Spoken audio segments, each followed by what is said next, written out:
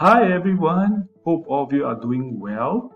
Today we are going to discuss a question that we get all the time, and that is how do we share a desktop flow with other Microsoft Power Automate desktop users? I think this is a great question because sharing is caring, right? If we have a very useful desktop flow, it is obviously great if we can share it with other users who might benefit from it as well, right? So today we're going to talk about three different methods to share the desktop flow. The first two methods will require a paid subscription plan. Specifically, you will require the per user with attended RPA plan. And then there is also a third method which does not require any paid subscription, right? So let's get started. I'm going to talk about the first method, which is to use the sharing function that's available on the Power Automate portal, right? So I'm actually logged into the Microsoft Power Automate portal. If I go to my flows using the navigation menu on the left and click on desktop flow, it displays all the desktop flows that I currently have access to.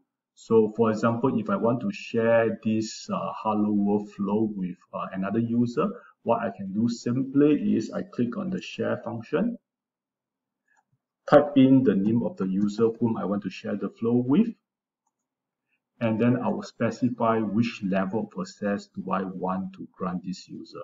So there are two levels of access, user and co-owner. A user can only run the desktop flow which I'll share with him or her, whereas a co-owner will have more rights to edit the flow, to share the flow, and even to delete the flow. Right, so maybe in this case, I just want to share it as a user. So I'll click on user and I'll click on the share button. And then you can see the confirmation message on the top to say that my flow has been shared with this user, right? If I want to check who are the users whom I shared this flow with, I can do this easily by clicking on more commands and then go to the detail.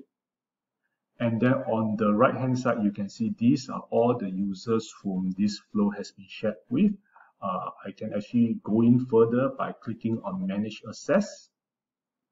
And here I can see the list of the users. So this was the user whom I added just now. If I click on the close, I can actually remove this user, or I can also choose to change the permission that I've granted to him or her. Right? So this is essentially the first method which I've talked about. Right. The second method that I'm going to share with you is to export a solution as a zip file. Then another user can easily import this zip file into their own Power Automate environment. Right, but for this method to work, first you need to create a solution. What is a solution?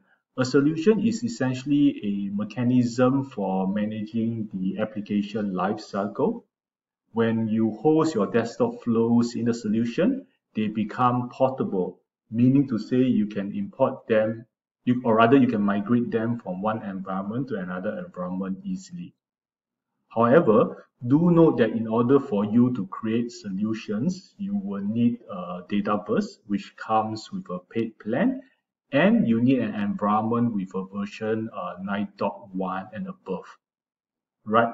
So now I'm going to talk to you about how you can actually create a solution. To create a solution, again, go back to the Microsoft Power Automate portal and click on solutions on the navigation menu on the left. Right, and then next we'll create a new solution by clicking on new solution. I will specify a name, right, and I would specify the publisher to be the CDS default publisher. I'll click on create, and you can see that my solution has been created, Hello World, right? I'll click on this solution. And the next thing I will do is I will click on add existing, and I will choose a desktop flow, right? And here I will select my Hello World flow. I'll click Add. Right? And once I've done this, once I've added my desktop flow to my solution, what I'll do is then I will export this solution by clicking on the export button. Right? Before I export it, first what I will do is I will check for any issues by clicking on the run. Okay, and let's give it a while. Right, you can see that no issues has been found, which is great. The next thing I'll do is I will publish all the changes that I've made to the solution before I export it. So I'll go and hit the publish button. Okay, again, let's give it a while for the solution to be published. Right, now that the solution is published, let me click on next. Right, I can specify what is the version number that I want. I'll just leave it unchanged. And in this case, I will export it as an unmanaged solution, and I'll click on export. Right, so now you can see display over here. It is actually currently exporting the solution Hello World. This may take a few minutes. So let's give it some time to export this solution. We're back. Now you can see that the solution Hello World has exported successfully, and you can see below that the solution has also been downloaded as a zip file. Right, so what I will do next is I will then share this zip file with the users whom I want to share the solution with, and that user will then go back to solution, and then he or she would then import the zip file that was passed to him. That's it. So this is really the second method for you to actually share desktop flow with another user through using solutions. All right. The third method that I'm going to share with you does not require any paid subscription plans at all, and it is a really simple and neat solution.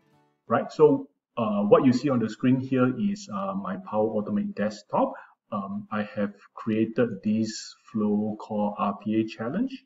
If I were to open this flow in my designer, you can see that there are actually a number of different actions. And if you look at the UI elements pane on the right, there are actually some UI elements created as well. Likewise, if I go to the variables pane, there are also some variables created. So what I'm going to do here is I'm actually going to go to my workspace. I will select all of the actions by using the hotkey Control A and Control C to copy. Next, I will open a text editor like Notepad, and I would paste the actions which I've copied into my Notepad. Right. Next, I will go back to my Power Automate desktop and I will create a new flow. So let me call this copy of RPA challenge. I'll click on the create button.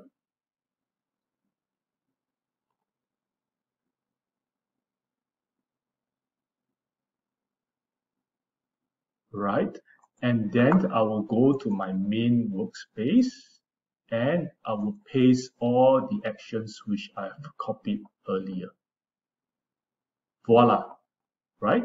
And you will notice something that is really, really special. Not only does it copy all the actions, but if you go to the variables pane, it has all the variables, and also it has all the UI elements, including the screenshots of the UI elements. That's it, right? So I have actually successfully managed to copy from one desktop flow to another. What I'll do next is I will hit on the save button. And if I were to run this flow, it should work as per my original desktop flow. That's it. So to kind of recap today's discussion, we have went through 3 different ways to share a desktop flow with another user. The first 2 methods is to use either the sharing function or to export the solution as a zip file. Both of these methods actually requires a paid subscription, whereas the third method, which is basically to copy and paste the actions from one flow to another, does not require a paid subscription. That's it, folks. Hope you find this content useful, and if you like, please like this post, and also hit the subscribe button to follow us, as we always will publish new content every now and then. That's it, folks. Take care and have a great day.